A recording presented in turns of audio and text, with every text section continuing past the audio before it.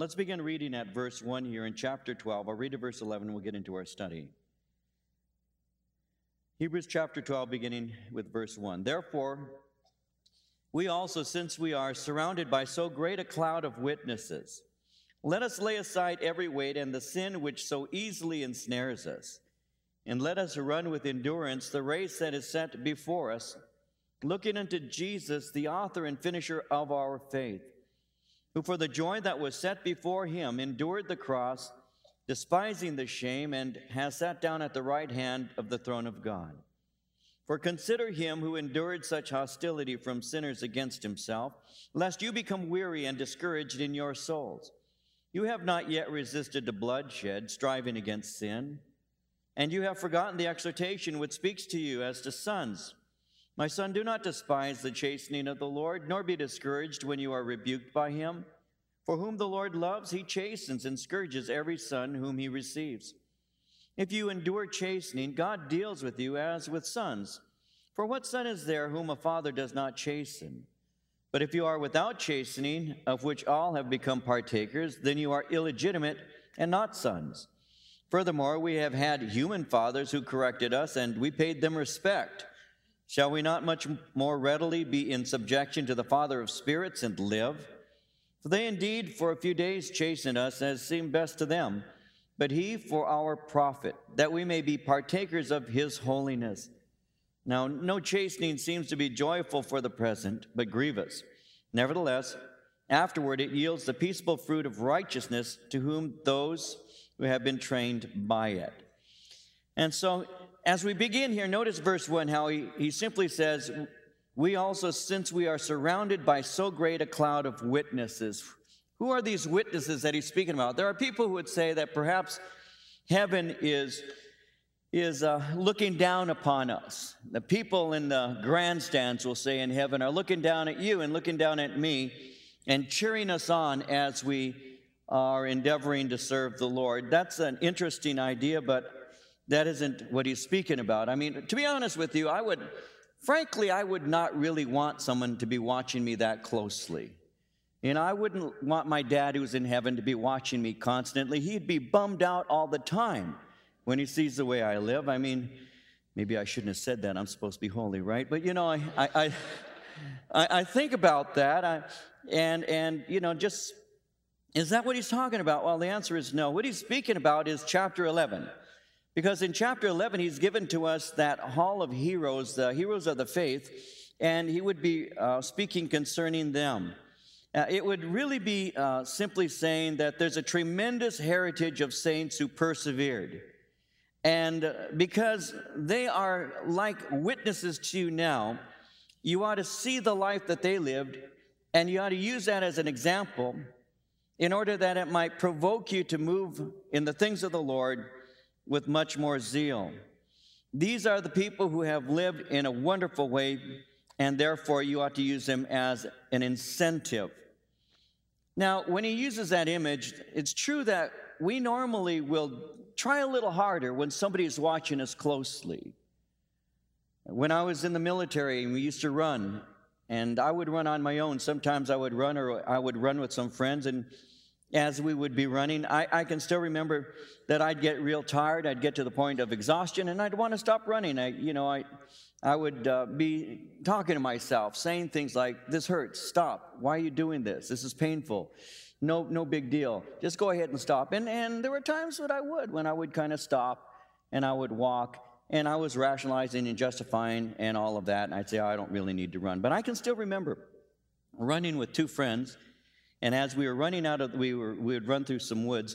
As we ran out of the woods and we hit the asphalt and turned and started going back to our barracks, I was thinking that. I was thinking, man, this hurts. Why do this? Might as well stop. It's not that far to walk.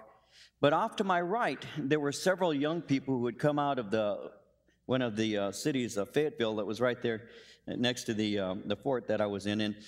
And they were there, and one of the guys said, well, there goes some airborne guys. And all of a sudden, I forgot I wanted to die. I forgot that I was in pain. And I've learned this, and you have too. I learned it a long time ago, that you always try a little bit harder when somebody is watching you. You know, you're in Little League and you're playing ball and your dad shows up for the game and you try a little bit harder because somebody who loves you is watching you. And that's the way it is. And so what we do is we use those who have gone before us to encourage us to do our best. And that's what the Bible says in Deuteronomy chapter 6, verse 5. The Bible tells us that we're to love the Lord our God with all of our heart, with all of our soul, with all of our might. I mean, this is a complete devotion to Him. Colossians 3:23 says, whatever you do, do it heartily as to the Lord and not to man. And so you run this race and you run it in such a way as to win. And so he says, we are surrounded by so great a cloud of witnesses. What are we to do? Well, he says, let us lay aside every weight and the sin which so easily ensnares us, and let us run with endurance the race that is set before us. And so we lay aside every weight, and notice he says, and the sin which so easily ensnares us. We remove anything that might trip us up as we run. And that includes weights, and that includes what he refers to as the sin. In other words, if something's a hindrance to your walk, get rid of it. Get rid of it even if it isn't classified a sin. You see, when he says lay aside every weight, that word weight there is speaking of an encumbrance. It speaks of a burden. It is something that divides your attention from the Lord in an unhealthy way. There are things that will divide your attention that are not necessarily sinful in and of themselves. It can be a relationship, somebody that you prayed and asked the Lord to give you, somebody that you're dating and you love them and you serve together with them, but it's a relationship that perhaps begins to take more of your attention than ought to be given to it. It becomes a weight in your life. It can be a friendship. It can be a health club. It can be a kind of music. It could be a habit or a personal pleasure. It can be a place that you like to go. It can be a form of entertainment. It might be a hobby. It can be educational goals. It can be a desire for marriage. It could be a variety of things. And he says, you have to make sure that you run unencumbered. So don't have any unhealthy relationship or any unhealthy thing that might take you away from the Lord. So his point would be simply, if something lures you downward, forsake it. Now that's extreme but necessary if you plan on winning the race. If you plan on running to win, you need to remove all encumbrances. But secondly, he speaks of the sin which so easily ensnares us. I want you to notice it's referred to as the sin. It speaks of unnamed but specific acts of sin that produce bondage in lives. And it can be a variety of sins. For example, in 1 Peter chapter 2, verse 1, Peter says, lay aside malice, deceit, hypocrisy, envy, evil speaking. It can be a variety of things, but it's a besetting sin. It's a sin that is something that you get tripped up by. And there are some things that do trip us up. Somebody might be a gossip. Somebody might habitually lie. Somebody might be entering into sexual relationships outside of marriage. There's a variety of things. He says, get rid of sin. Get rid of the things that are encumbrances and deal with the sin in your life, the sin that so easily ensnares you. Confess it, forsake it, reject it. It's not worth it. You have to think in those terms. It has to be something very serious. Jesus said, if your hand offends you, cut it off. He said, if your eye offends you, pluck it out. Now, he's not saying literally to do that, or else every person in this room would have one eye and one hand. What he's saying is deal with sin seriously. Don't look at it as something that's just a habit or just the way you are. Deal with it. Why? Because it trips you up in your race. And what are you to do? He says, and let us run with endurance. When he says let us run, that word run is in a Greek tense that means let us keep on running. When he says let us keep on running, he says we are to keep on running with endurance. In other words, the Christian race is not a sprint, it's a marathon. Christianity takes determination and it takes perseverance to the very end. And we have a race that we're running. We run against sin. We run against the world. We run against the devil, if you will. And if we're going to win, we run with determination. Now, how am I going to win? Well, I run without distraction. Notice what he says in verse 2. Looking unto Jesus, the author and finisher of our faith, who for the joy that was set before him endured the cross, despising the shame, and has sat down at the right hand of the throne of God. We are running without distraction. Fix your eyes on the Lord after a glance at this cloud of witnesses, because he's our goal. In Philippians 3:20, the Bible says our citizenship is in heaven, from where we look for the Savior, the Lord Jesus Christ. So we're looking unto him. And we keep our eyes fixed on him. I was mentioning in the earlier services today of a great runner by the name of Carl Lewis, and he was running a race against a Canadian sprinter by the name of Ben Johnson.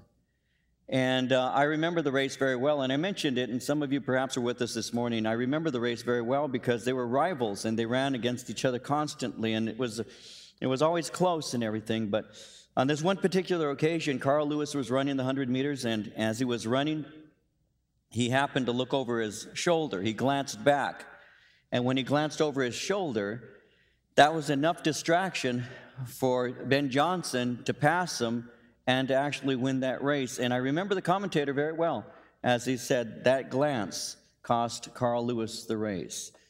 The point he was making is you have to keep your eyes fixed on the goal. You don't look over your shoulder. You don't look back.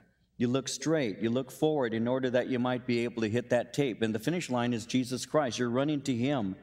Now, he is the author and finisher of our faith. When he says he's the author, that's the originator. And when he says the finisher, he's the one who completes. He begins and completes our faith. In other words, Jesus laid faith's foundation in our hearts, and he's able to continue that work until he completes it. Philippians chapter 1, verse 6 says, he who began a good work, and you will complete it until the day of Christ Jesus. So he began that work and continues that work and will complete that work. Now, in reference to him, verse 2 says, who for the joy that was set before him endured the cross, despising the shame. He endured for the joy of finishing his course, obtaining salvation and going home, returning to his Father. Remember his prayer in John 17? Remember how he said in verses 4 and 5, I have brought you glory on earth by completing the work you gave me to do. And now, Father, glorify me in your presence with the glory I had with you before the world began. And so the Lord Jesus Christ went home. He completed the work and was willing to endure the shame of that cross, because in doing so, he won us. He was able to purchase us. He redeemed us. His blood was shed for us in order that he might be able to bring us with him to heaven. And so he did that. He endured that cross, despising the shame, in order that he might be able to win salvation and return to his Father. So what do we run for? Well, what is our prize? You know, the prize isn't heaven itself, because heaven is a gift to us. We run for the joy of glorifying God. We run in a faithful and holy manner in order that we might glorify him, that our lives might be pleasing to him. And God receives all the glory when he is free to shine from our lives.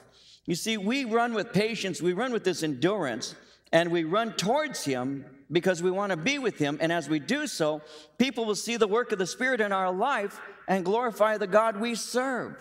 And so the Christian life is a continual move forward to be with the Lord Jesus Christ. So we look to Jesus, the author and finisher of our faith, who for the joy that was set before him endured the cross, despising the shame, and has sat down at the right hand of the throne of God. He is seated there in a position of power and authority. Verse 3, for consider him who endured such hostility from sinners against himself, lest you become weary and discouraged in your souls. When we are weary in this race, and when we can go no further, you have to put your sight back on Jesus Christ. You know, one of my favorite scriptures is Philippians chapter 1, verse 21. It's a simple scripture. For me to live is Christ and to die is gain. To follow the Lord with all of your heart, to pursue him with everything that is within you, and to realize that we're just passing through, to realize that this life is just a moment. It's a vapor. It's here right now and it's gone tomorrow, and therefore the only thing that lasts is our relationship to him. And so we consider him. He endured hostility from sinners, and therefore we run this race even when we get weary. Now notice verse 4, you have not yet resisted to bloodshed, striving against sin. That's interesting. You see, they have been rejected. They were rejected by friends. They were rejected by family. They're rejected by society because of their love for Jesus Christ. Now, some people are rejected by friends and family and society, and they say it's because of their love for Jesus Christ. Now, some people are rejected because sometimes they're jerks. I'm sorry, but that's true. You know, sometimes, oh, I'm being persecuted for Jesus' sake. No, you're a jerk. Stop being a jerk, and they'll like you. You know, and then sometimes people will say, well, listen, if people in the world love you, then you're really not a Christian. You know, because the world is supposed to hate you, and if the world likes you, you're not really a good Christian because there's still darkness in you. That's nonsense too. Jesus, well, there was something about him. It was the righteous people who didn't like him. It was the self-righteous ones who didn't like him. It was the self-righteous ones who would look at Jesus and speak to his disciples and say, how come your master eats with these tax gatherers and these sinners? It was the self-righteous ones that Jesus had the most harsh words for. But when you think about it, Jesus would be in places where the sinners would hang around. And he loved them. And there was just something about him that made them curious about him. When you love the Lord, you can become somebody that definitely does repel people who love sin. There's no doubt about that. But there are others who become curious about you and what is it about you that you have. And they're the ones who will approach you at work or at school or perhaps in the store, in the neighborhood, wherever, and say, you know, I've noticed that there's something about you, something different, and I just would like to know what it is. And that gives you a great opportunity to say, you know what it is the Lord. You know, I got saved. My life has been changed. He forgave me of my sins. And he took the sorrow from my heart and replaced it with joy. He took the mourning that I had and gave me garments of praise. I mean, he did a work in me. And they said, well, can you explain that to me? And then you share the gospel. That happens all the time. It happens all the time. And so when you're serving the Lord, it's true. There will be those who do reject you. Your friends may, and your family may, and society may. But as he's speaking to them, they are being rejected by friends, family, and society. And yet, the pain of rejection, though it is incredible, and though the persecution is growing, notice he says, but you haven't resisted to bloodshed, striving against sin. Don't get discouraged because none of you, he's saying, has paid the price that Jesus paid. Not one of you is enduring such pain as he. I remember years ago I was ministering to a neighbor, a lady who lived down the street from us, and her son had been very ill, and she'd been praying that the Lord would heal him, and the Lord hadn't healed him, and she was the baby. He was the baby of the family, and she was very concerned. And I remember her speaking to me, and she said, David, I've been praying for my son to get well, and he's not getting well. And she says, I just don't know. She says, I don't know what to do. Where is God? She said that. I'll never forget that. Where is God? Where is God? As I cry out to him, where is God? And I remember as I looked at her, I said to her, she said, where is God when I'm going through this pain and when my son is going through such pain? And I said, he's in the same place that he was when he watched his son die on a cross. And he hasn't moved. He hasn't moved. He watched his son die, and he's aware of your pain too. You know, sometimes we think that our pain is worse than anybody else's in the world, in the history of the world. The fact is, our pain is not. None of us have lived sinless lives. Jesus did.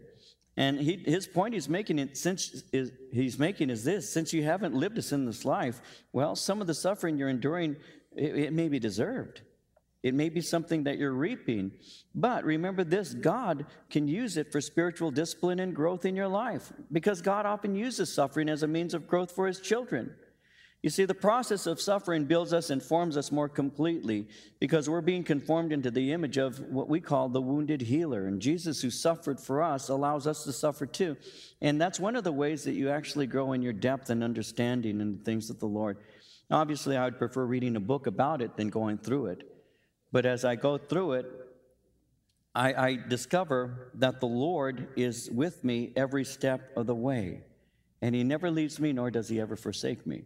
And the lessons that I've learned through the times of pain and crying and tears and the rest of those things have been invaluable lessons in my life, and I'm sure for you too.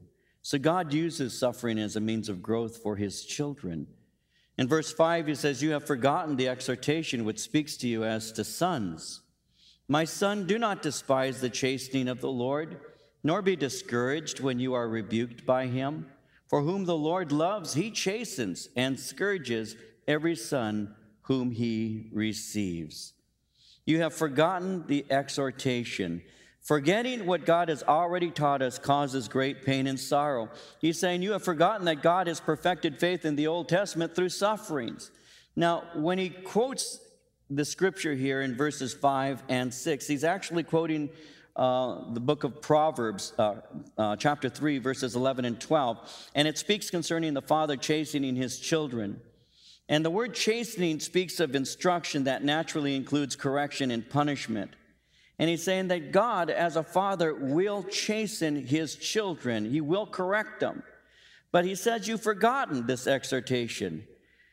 Now, if you take notes, you might want to note this. There are two purposes. There are two purposes in chastening. And there are dangers in forgetting the purpose of chastening.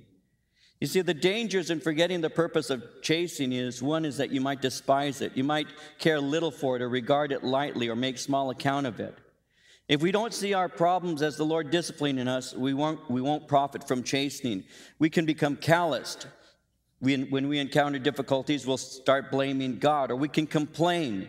We can fail to see His mercy towards us and speak out against Him. We can question as if He's unjust and give an account to us for His actions. We can grow indifferent because we're disappointed, and we can lose our fire. And so if we don't understand God's work in us and the purpose of chastening, we can despise. And secondly, we can be discouraged. When he speaks of discouragement, it means to grow weak or weary, to be faint-hearted. Under His chastening hand, they can become immobilized and simply give up trying. You see, chastening is in order to give us strength, not to take it away. So he says, if you endure chastening, God deals with you as with sons. Chastening reveals two things. God loves you, and you're His child. Notice verse 6. He says, for whom the Lord loves, He chastens and scourges every son whom He receives. Discipline hurts when it occurs, but it's not intended to hurt us forever, but to help us. He expects to do a work through us. God wants to do a work through us, and sometimes He disciplines us. I don't know. I like the fact that God is a father and not a grandfather, because I didn't mind spanking my kids, but I have a kind of a unspoken rule in my house. You don't spank my grandson in front of me, or I'll spank you. I'm still dad. I'm one of those. I just don't like it. I just do not like it. And, oh boy, I could tell you story after this about this. I don't like it, because no chastening for the moment is pleasant, like it says in a moment here. And when I spanked my kids, I used to say to them, not every time, but once in a while, I'd say something to the effect, it hurts me more than it hurts you. And so my kids were pretty smart, so they'd say, well, then hit yourself, save yourself the pain, Dad, But in a way, there is some truth to that. I don't know if it's true with you or not, but for me it was. I have never been one of those who liked spanking my kids. I didn't spank all of them. My Corinne, the oldest, poor little thing, she was our experiment. She was the first one. You work out with the first one and you get better by the fourth. And so Corinne got her share of spankings. And as I've told you before, my David was something else. My David was something else. He was something else. He really was something else. I mean, I would spank him, that's true. And he had this attitude like, is that the best you can do? You know, he just had this attitude like, I go, oh man, you know, you make me so mad. Now Joseph says I spanked him once. Joseph's a liar. I'm just teasing, of course, he's not a liar. He's a fibber. No, I've never spanked Joseph. He says, Dad, yes, you did. You told me this the other day. Yes, you did, Dad. You spanked me once. You spanked me once. You hit me once. I said, I have never spanked you in your life, Joseph. You're the kid that all I had to do is say, stop it, you disappoint me, and you'd cry. I've never had to spank you.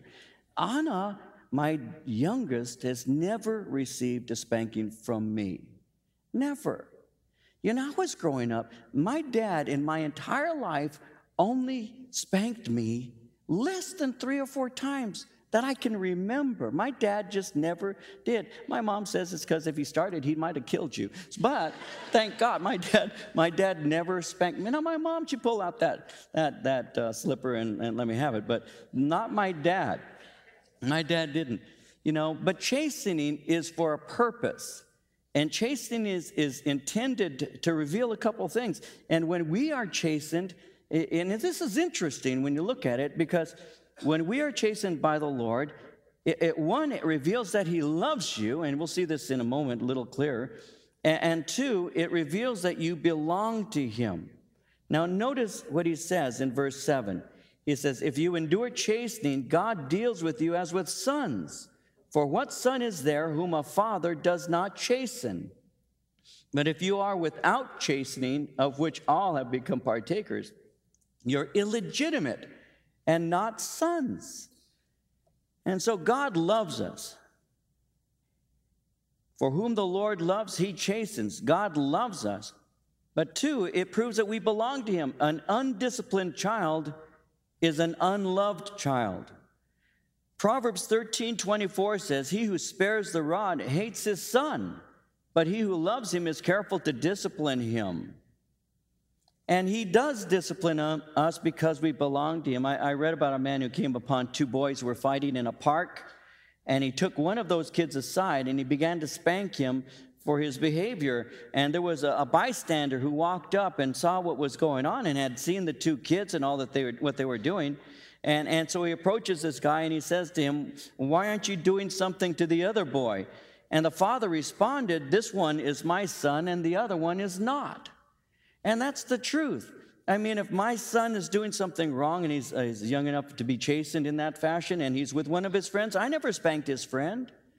You know, there was a time when I grew up that would have taken place in our neighborhood. You know, the mothers felt the freedom to spank anybody's kid who was within striking distance.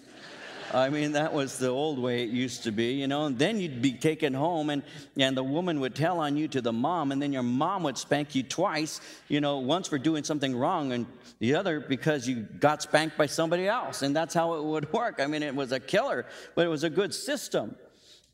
You spank your own, but you don't spank somebody else's. And so he shows us, 1, that he loves us, and 2, that we belong to him, because correction reveals a father's love for his child. And so then, rather than me getting upset because God chastens me and God brings a discipline in my life, and then I begin to say, God doesn't love me because if he loved me, he wouldn't spank me, the writer here in Hebrews would say, you're wrong in that. You're wrong because the chastening that you endure demonstrates that God does love you because you belong to him, and what somebody else may be getting away with, he gets away with for a short time, but he doesn't belong to the Father. The Father wants to make sure that you don't use inappropriate language, that you don't go to the wrong kinds of places, and you will discover the chastening hand of the Lord when he corrects you. Notice what he says in verse 9. He says, we have had human fathers who corrected us, and we pay them respect. Shall we not much more readily be in subjection to the Father of spirits and live? Well, of course. No, when he speaks of that, he speaks of having human fathers. A disciplined child shows respect for the parents, but an undisciplined child never does. So shall we not be more readily in subjection to the Father of spirits and live? Now that's an interesting phrase, to the Father of spirits. The term Father of spirits speaks of the one who created us, meaning that we belong to him. He is our Father. Isaiah 42:5 says, thus says God the Lord, who created the heavens and stretched them out, who spread forth the earth and that which comes from it, who gives breath to the people on it and spirit to those who walk on it. So he created us. Zechariah 12:1 tells us, the Lord stretches forth the heavens and lays the foundation of the earth and forms the spirit of man within him. And so we are yielded to him. He's the one who created us. Verse 10, they indeed for a few days chastened us. It's interesting how he says this, as seemed best to them, but he for our profit, that we may be partakers of his holiness. You know, sometimes you may get upset at the kid for making noise while we're watching the game, and you discipline him because he interrupted you. It was really what was best for you. It wasn't always best for him.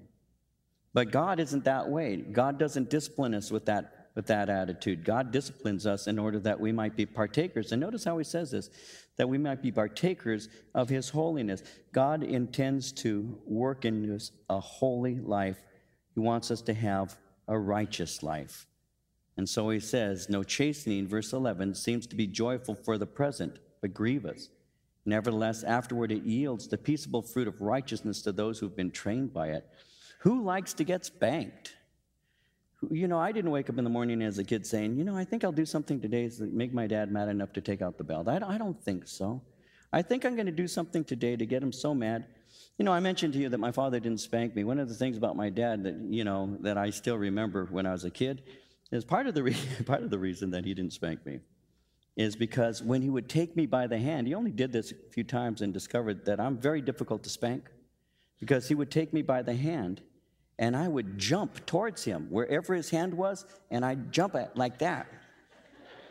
So he couldn't get my rear end because I'd be turning forward. I am not kidding, man. And I would be bouncing around like a marionette, one of those puppets, you know. And I'd be screaming, you know, oh, no, Dad, no, Dad, no, Dad, no, Dad. And my dad would laugh. My mom, oh man, I got away. But my mom would come and say, whack, you know. I don't care, you know. I couldn't dance fast enough to get away from her, but my dad would be cracking up. I don't know why I told you that. It just came to mind. But it wasn't something you liked. I've never liked to be spanked. You know, another reason why I got few spankings, frankly, from my dad when I was a kid is because I tried to learn the lesson the first time. I'm still that way. I just didn't like getting spanked. I didn't like getting disciplined. I didn't like that. I didn't like it at all. And when it happened, it just really disturbed me. And so I actually did one of two things. Before I got saved, I just perfected my sinfulness, so I didn't get caught. So that was wrong. But I did that. I'd say, well, you know, I got caught because I did it this way. Well, next time I'll do it in that way and I won't get caught. So I got away with an awful lot of things just by perfecting my sinfulness. But when I got saved, I started realizing, you know, that when the Lord wants to chasten me, it's for my well-being. So what lesson does he want to teach me through this? So I don't go through this time again with him. So that I don't sense that there's a distance between him and me and have to discover what I've done, confess, forsake, repent, and return to him. What am I going to do? And so it's a simple thing like that. And I'm still that way now as a Christian and as a Christian man. I desire the Lord to, if he teaches me a lesson through chastening, to really not have to repeat that throughout my life. Because one of the things I've discovered about the Lord is when he has a lesson to teach you, he keeps working until he does teach you that lesson. Have you noticed that?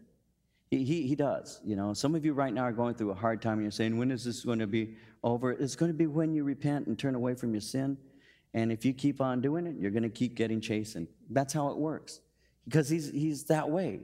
He wants to teach you that there are repercussions for the things that you do. And he's not a grandfather. He is a father. And as a father, he wants to form your character, and he does so through chastening. Why does he do that? Because he loves you and because you belong to him. So what is it that the Lord is teaching you today? What is it that he's been trying to get across to you? Well, whatever it is, learn your lesson. Listen to what he has to say. Turn away from the sin. Embrace him. Confess. Say, I'm sorry. Move on. And then it's over. My kids can tell you this because it's true. When they have done something wrong, I'm one of these bulldog type dads who will say, if they're not copying to it, if they're not admitting, they're going to admit what they did is wrong. You just can't pull the wool over my eyes. You just can't.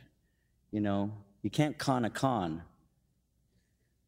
Been there, done that. I'm not stupid. Wasn't born yesterday. Please, okay? So when the kids would try and get over on me, I'm not a mean-spirited man, but I would just say, nope,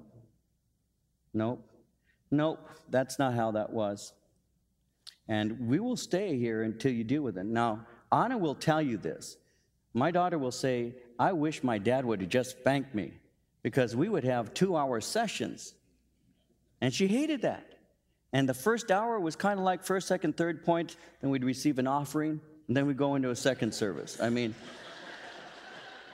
she just could not stand it because I would not let go until she dealt with it. Now, if I was that way with my kids, you know what? The Lord is that way with us too. And I would do that not because I was angry at them. Frankly, I would just as soon have them just cop to it from the beginning and let's save the lecture.